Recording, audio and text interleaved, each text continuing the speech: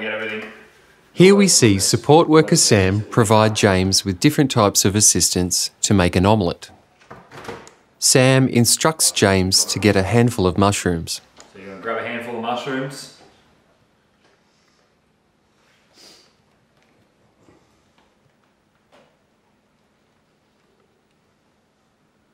Yep, load it up.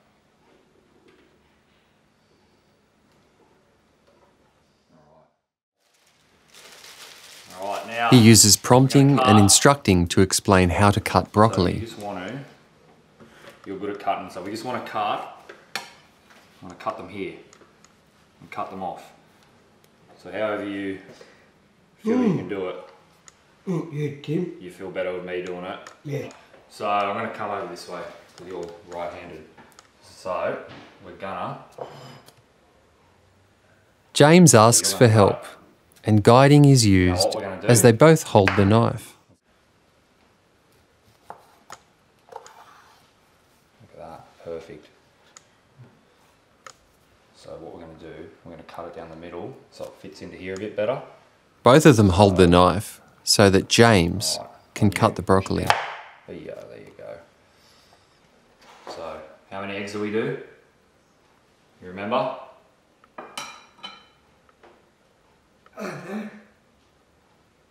Three. Sam asked James how many eggs are needed to remind him to do the next step. James can crack the eggs independently, so the right support for this is standing back.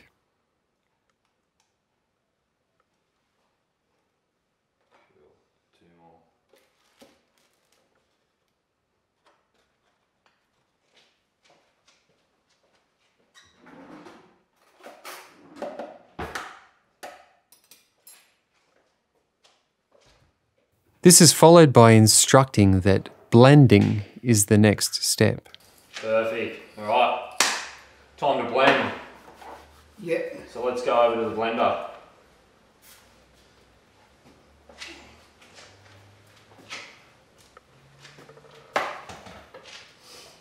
So yeah, it's got to like clip in. Then, instructing how to lock the blender into place.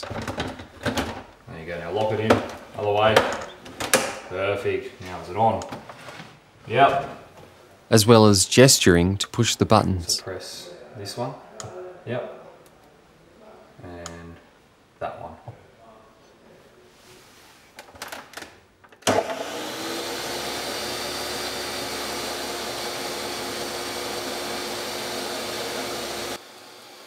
Hand-over-hand assistance is provided to light the burner.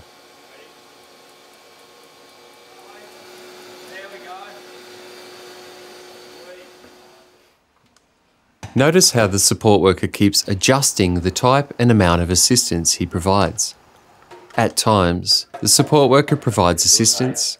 Sometimes he stands back and lets James do it himself.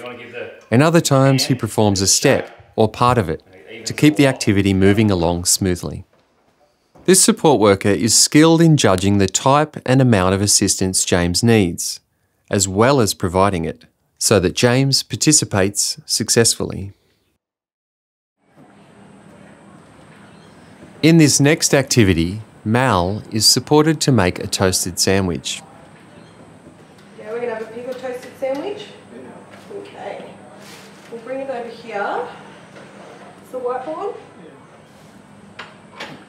Shana angles the container so that Mal can scoop the margarine.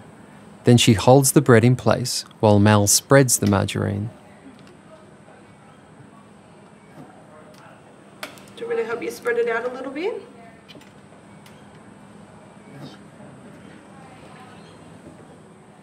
Hand-over-hand assistance is provided to guide the knife so that it's spread evenly. Yeah.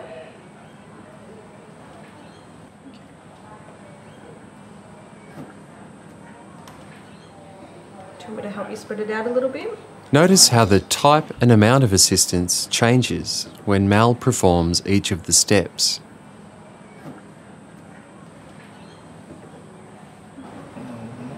Get some more. Yeah.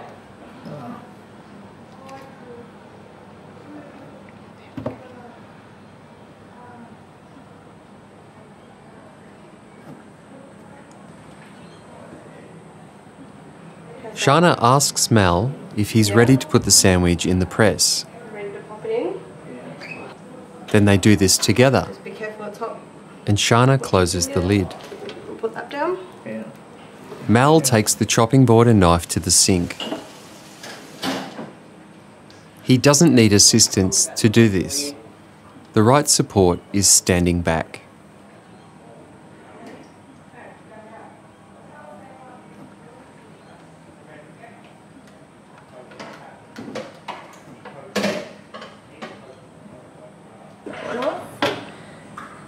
Now, should we cut it? That's it, cut it there in the centre, please, and across in the quarters. Would you like to help with that?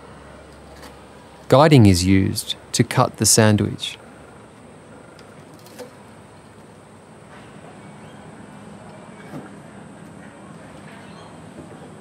Shana spins the plate. Then she holds the bread so that Mal can cut it.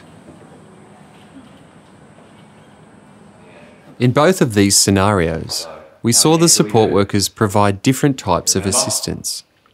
They used asking, instructing, prompting, gesturing, and guiding. They adjusted the type and amount of assistance so that the person participated successfully.